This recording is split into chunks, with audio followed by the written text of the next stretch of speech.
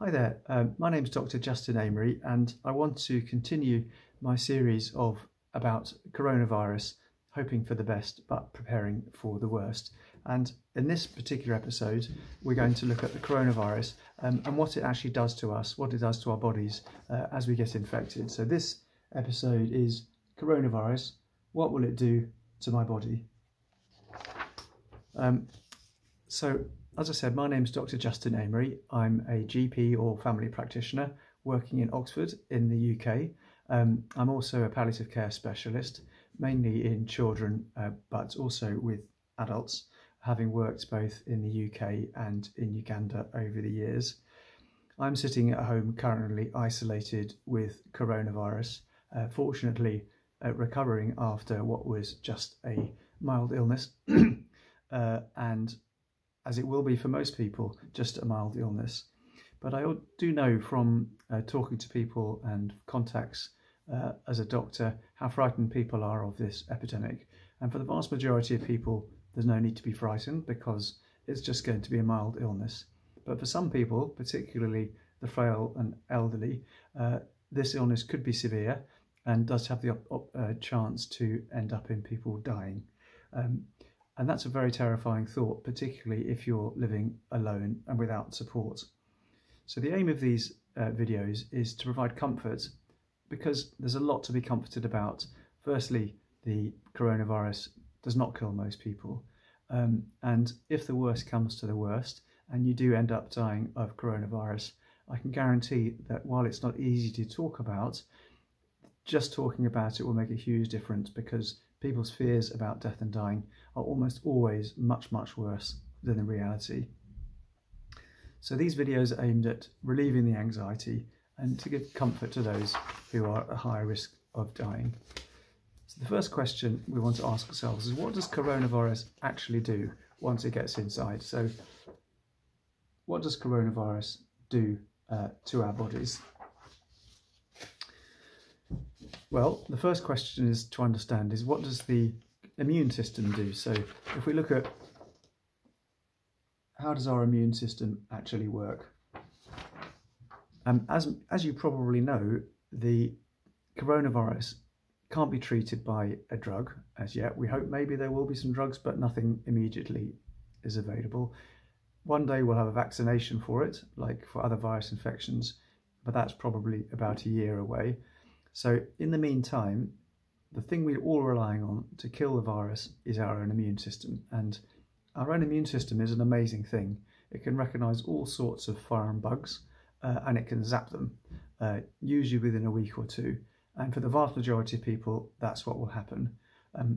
Fortunately for small children and younger children, this seems to be particularly the case with this bug.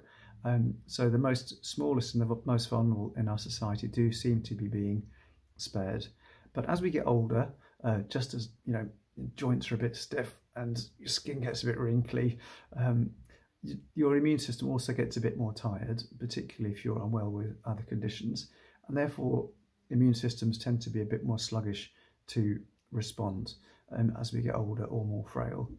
And if our immune system can't zap it straight away, the virus gets in through our mouth and our nose and our eyes, comes down our throats into our main airways, where it tends to get stuck, causes, sorry, that wasn't a coincidence, a bit of a dry cough and a bit of hoarseness, often a little bit of fever, not a great amount of mucus. I certainly got a kind of tightness across the chest and got quite breathless doing really quite mild things, but not in an unpleasant, frightening way. Just when I was trying to run, when going backwards and forwards, it was a bit like going for a jog. Everything was just that bit harder. If the coronavirus gets further down into the lungs, you can get what's called pneumonia, which is a deep infection of the lungs. And if it gets worse still, as the immune system tries to attack the virus inside the lungs can get a bit filled up with sort of sticky mucus and fluid as the immune system tries to fight back. And that's what makes it difficult for the oxygen to get into our bloodstreams, because it's the oxygen that we need to keep our brain and our heart, everything else functioning. And at that point, if we go down a vicious cycle, everything stops working and our heart and our lungs will give up, as can some of our other organs.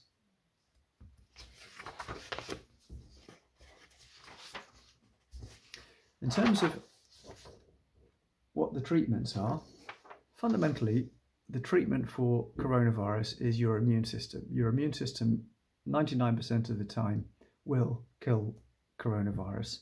In higher risk groups, not quite so much, but we'll talk about that in another video. There are some treatments that are people experimenting with, like antiviral drugs, but so far these are very experimental and not been too successful. So I think we all have to accept that during this particular epidemic, the best thing we can do is give our immune systems the best chance of fighting the virus off for itself. So for everybody, whether we're young or old, it's a question of rest, it's a question of drinking plenty, it's a question of eating healthily, it's a question of not trying to do too much, but doing enough to keep the rest of our bodies active, taking paracetamol or something similar if we get aches or fevers, making sure we treat any underlying conditions healthily, and asking your doctor if the symptoms seem to be getting a bit out of hand, because there are other things that doctors can do to help you. Inside hospital, that involves right up to intensive care and ventilation. Outside hospital, it might be that if your bug isn't going away, or you're getting worse, or you're getting more breathless, your doctor might be able to give you some other medicines to help the lungs fight the bug a bit more carefully, and also maybe some antibiotics, because although the virus itself doesn't respond to antibiotics, after a week or so you can get a secondary infection, which is bacteria getting into the lungs and causing more trouble. Really big question that I think a lot of people are asking themselves is, will I suffer?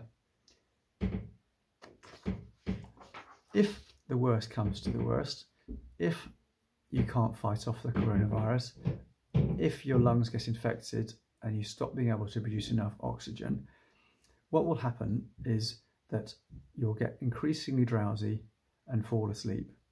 Not for no reason is pneumonia called the old man's friend, and has been for many hundreds of years. I'm really praying and hoping that you don't die from coronavirus. I'm really praying and hoping I don't, and that none of my family do.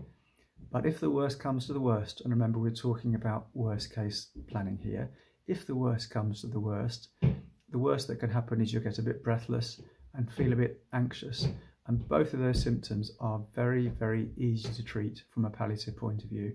Just with some simple drugs, we can get on top of those. And actually what we're finding is a lot of people with coronavirus don't even get that breathless and don't even get that anxious. They just drift off into sleep and then get deeper and deeper into sleep and unconsciousness. So that's the worst that can happen if you get coronavirus. Just to remind you again, for the vast majority of people, that won't happen. For a small minority of people, that will happen. And you do have choices, which we'll go on to in another video. So that was a video about what the coronavirus does to your body. Please do watch the other videos in this series, which will talk about some facts and figures. We'll talk about how you can plan. We'll talk about death and dying. And we'll talk about how to talk to friends and relatives or patients or clients about how to care plan. Remember, what we're trying to do here is hope for the best and prepare for the worst. I hope for you everything does work out for the best, but let's stick together and prepare for the worst. Most importantly, please, please, please do share these videos with your family and your friends, because this epidemic is moving fast and it's really important that we get this information out there as soon as possible so that people can A, be comforted where they can be comforted, B, have the right information that they need, and C, make the right choices for themselves. Thanks for watching and take care.